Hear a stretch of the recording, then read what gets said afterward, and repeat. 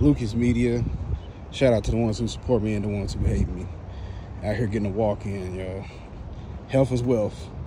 But they're saying that, got breaking news, Cormani McClain is leaving the University of Colorado, or Colorado University, where Coach Prime is.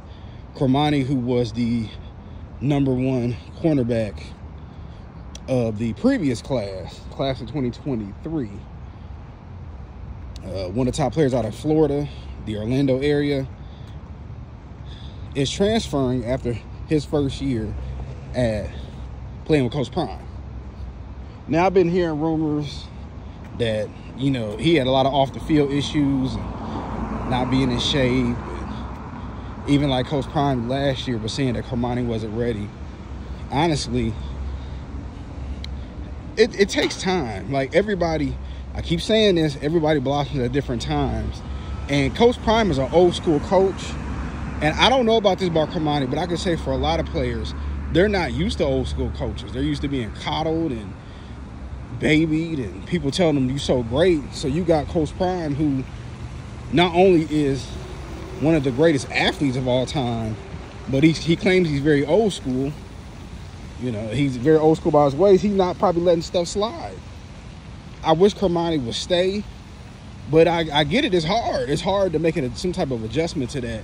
And then you got to deal with people in your ear telling you that, you know, you don't got to stay there. You good no matter where you go. And honestly, I wish him nothing but the best. I really hope he goes to the league and has a long NFL career. But honestly, sometimes you got to go through the fire.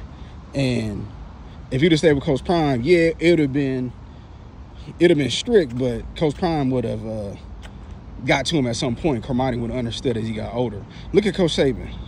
Look how strict people are. Strict people say Coach Saban is, but look how many players he got in the NFL. And majority of them always have good things to say about Coach Saban. You know, so he got to think about that. But no, I do think that he's going to transfer to another Power 5 school, and I can see him going to more like a Florida or Miami. I know Miami was one of his first schools of choice, and, you know, closer to home, and, you know, he can be a star. And like I said, he was only a freshman, honestly. So, but I just want to get my quick thoughts about it. Wish him nothing but the best of success. Tell me what y'all think.